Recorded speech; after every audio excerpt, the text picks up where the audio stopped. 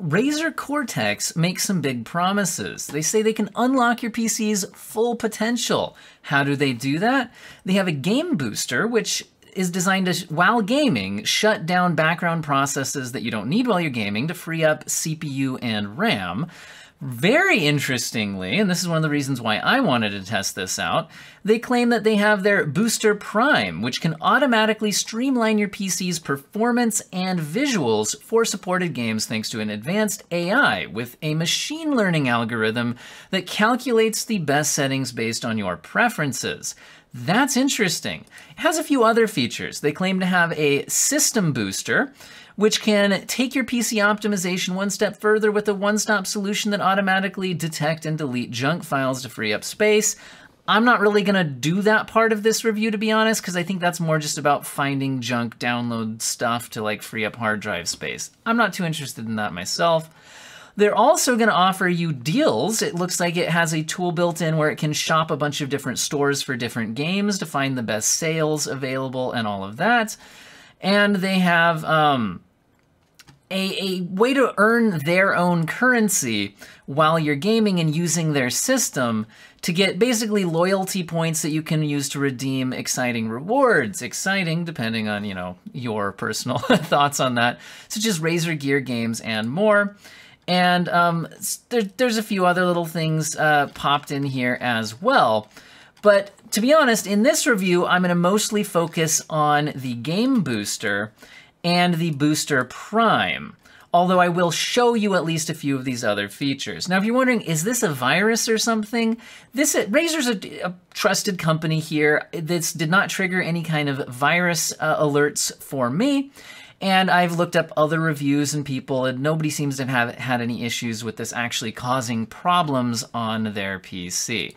Now, let's go ahead and show you the program itself. So you can download it from their website, go through a pretty simple installation, and here we go. This is what the program actually looks like. Let me show that to you. So, the Game Booster can enable CPU cores, some kind of says that it's going to make them focus more efficiently on gaming. It can disable sleep mode. It can turn off automatic updates while you're gaming. It can enable game power solutions, clear your clipboard, clean up some RAM, and all of that. Now, you can set it to auto boost when you launch games. So basically, when you start up the game, it's going to do all of this, but when you turn the game off, it'll turn all of that off. So currently, it's detecting 23 items on my PC that it can boost.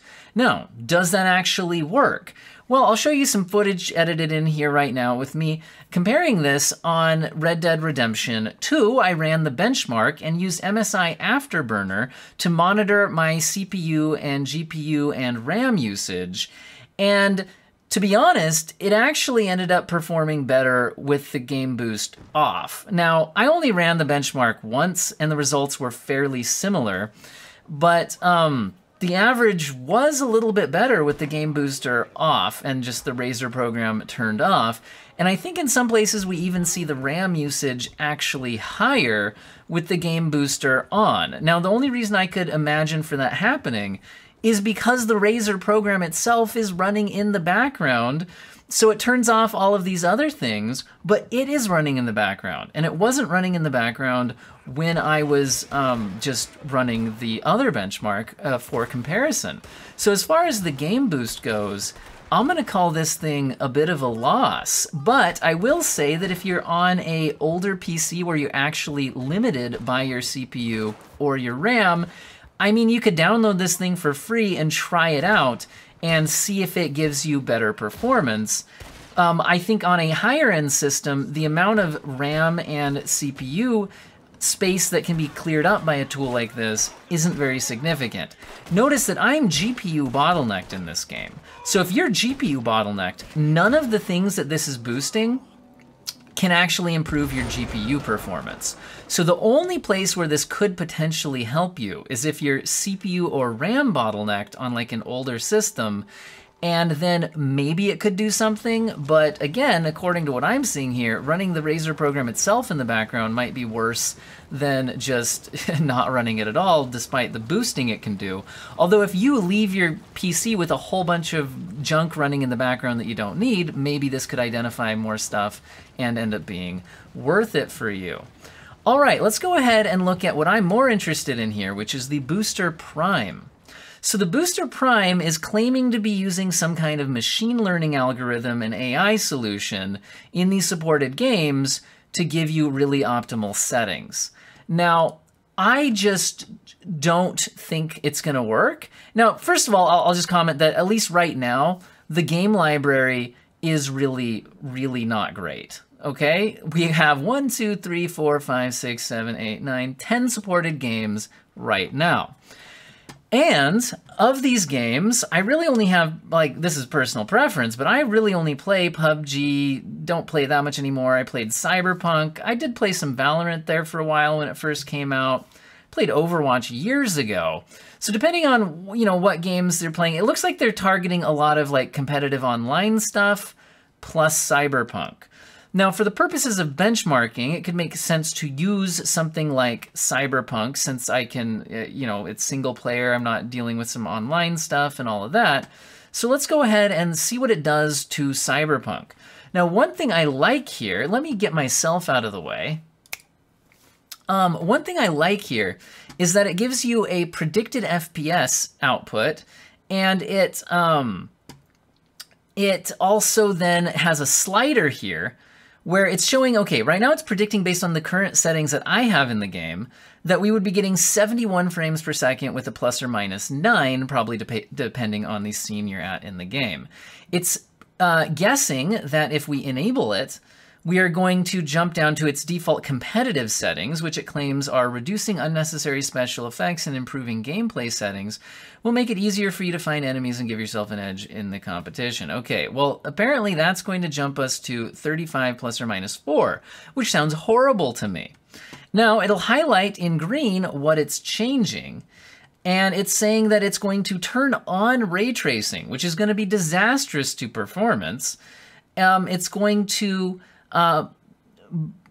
wow, it's going to do a lot here. It's going to turn my screen space reflections down from ultra to high. That's fairly reasonable. Motion blur down from high to low. That's fairly reasonable. Contact shadows on to off.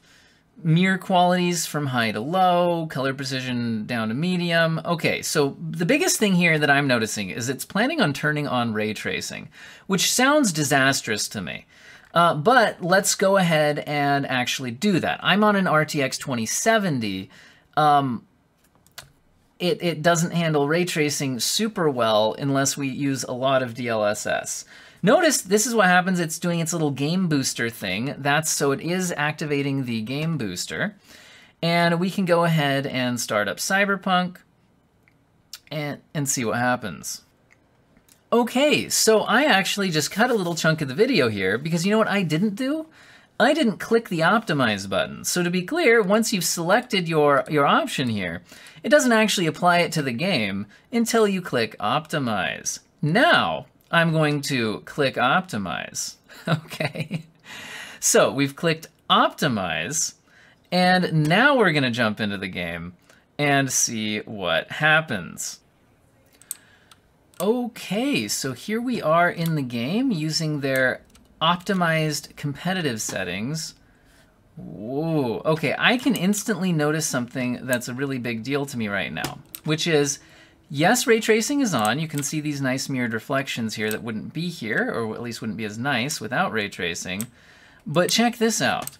Do you see all this artifacting in the pavement lines here? All that shimmering? That only happens if DLSS is turned on. And I can tell based on the generally not very sharp look of the game right now that DLSS is on a very aggressive setting. Let's go ahead and open up the menu. And the reason I'm mentioning that is it didn't tell us it was turning on DLSS. So anyway, we're opening up the menu, and sure enough, it looks like it has done what it said it was going to do. Ah, I'm right. Look, they've set DLSS all the way down to performance, which is way below the setting that I would ever use on a 1440p game. Other than that, it does seem to have done what it said it was doing. It was turning on ray tracing and stuff. And now, to be honest, if you're going to use ray tracing, you really do need DLSS on my RTX 2070. But, man, I can definitely tell that we're there. Now, even with the DLSS all the way down to performance, I'm still only getting performance in the 40s. Now, granted, I'm recording with OBS right now, so we would actually be getting a few frames per second higher if we didn't have the overhead from my recording setup. But I can tell you right now that I'm not a huge fan of these settings. So, let me compare this with what I would do. If I had just opened up Cyberpunk and was trying to get good settings, what I would have done is I would have just defaulted to Ultra with ray tracing off, and then monitored what sort of performance I was getting. Notice my performance isn't great. I'm in the low 40s, high 30s. By the way, here's what these reflections look like without ray tracing. You still get a reflection here. It's just not quite as nice of a mirror image. But that, to me, is not worth the massive performance hit. Notice because DLSS is off now, everything looks a little bit sharper. And if we jump over here, you can see that we don't get quite as anywhere near as much shimmering in these pavement lines. So, by the way, if you're not familiar with DLSS, it turns down your rendering resolution in the game to make it easier to run, but then tries to upscale it using an AI algorithm, and it's only supported on certain NVIDIA graphics cards, the 20 series and higher, the RTX cards. Anyway, so if I was trying to get this game to work, I would say, okay, because I have an RTX card, and I think this is fair because the program was using it, I would now just set DLSS to quality and see what happens. Let's see what happens just by doing that. Okay, so by setting DLSS to quality and leaving ray tracing off, notice that my frame rates are now around 60 frames per second. They're in the upper 50s, and I can guarantee you, because I've tested these settings before, I actually played with them for much of the game, I can tell you that if I wasn't running the OBS recording right now, I would be in the mid-60s in terms of frame rate. So this would be absolutely good. And this is one of the more demanding areas of the game due to the crowds and the traffic. Now, I believe that they have the crowd density down to medium here as one of the settings that they did. Now, I think that my computer could actually handle, if I remember where this shows up, I think we could actually handle crowd density at high just fine without having a big impact to the frame rates we're getting here. Now, let's go ahead and check. So I've now turned the crowd density up to high. You can tell that the city feels more lively with the higher crowd density. It's not a huge difference, but again, my frame rate seems fairly similar to when it was at medium. And like I said, if I didn't have the recording overhead, I think these would be the settings I would use. Overall, I think this looks much better, and I get much less of the noticeable artifacting from the DLSS. No, I don't get ray traced reflections, so these reflections aren't quite as mirrored. But for me, this turning everything else up and having less of the DLSS artifacting is much, much preferred. Okay, so overall, I have to say that I am not at all a fan, at least in Cyberpunk, of their recommendations. Let's jump out of the game for a second and hop back into the Razer Prime thing. What would they have done if we had dropped down to more of a balanced setting? Oh, wow, this is awful. Look at this. Okay, so by going down to balanced, they're still leaving ray tracing on. They're still leaving ray tracing on down to balanced. And you know, and they're turning down things that make no sense. They're turning the textures, which is going to be extremely obvious, they're turning them down from high to low. This is a terrible decision. That is a terrible decision because you don't need to turn down textures unless you're running out of VRAM, and I'm not running out of VRAM. I'm not even going to bother testing this out because this is an utter disaster. I don't know, how low do you have to go before they'll turn off ray tracing? Look, ray tracing is still on here, although it's at least turning off the reflections now. Look, I have to go way down here before they're going to turn off ray tracing. But they're also turning down things that don't need to be turned down, like the crowd density and the textures.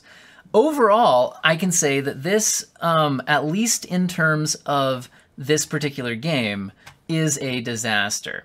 So I'm going to pop back in here and say that overall, I'm going to uninstall this program from my computer.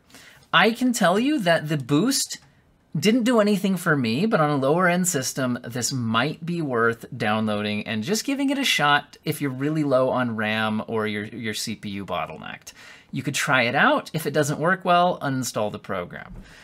This Booster Prime thing, at least for Cyberpunk, seems to make no sense at all.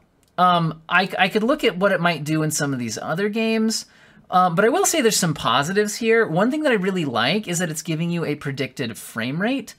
Now, how accurate that was, but it was at least giving you a predicted frame rate. So, I don't know. You could try it out in other games, but here's the other thing I've got to say. The usefulness of the feature when it only has 10 games, and as we can see, in Cyberpunk, you might give the argument like, well, it just didn't do well in that game. It's literally 10% of the supported games, because there's only 10 of them. So, I'm not, this is free. You could give it a shot. Try it out. It has the little deals thing, which, I mean, actually seem to be giving you some reasonable kind of comparison of games. Like, you can find it on different stores, like the Windows Stores theme, all of that. You could look for different games. I mean, that might be kind of a neat thing. But overall, I'm going to uninstall this from my computer. What do you guys think about it in the comment section? I do read all of the comments.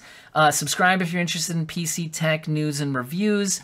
And thank you to my subscribers, you're beautiful people. And as always, thank you to the people who click the join button to financially support what I'm doing here. You are even extra beautiful people. I hope that all of you have an excellent day.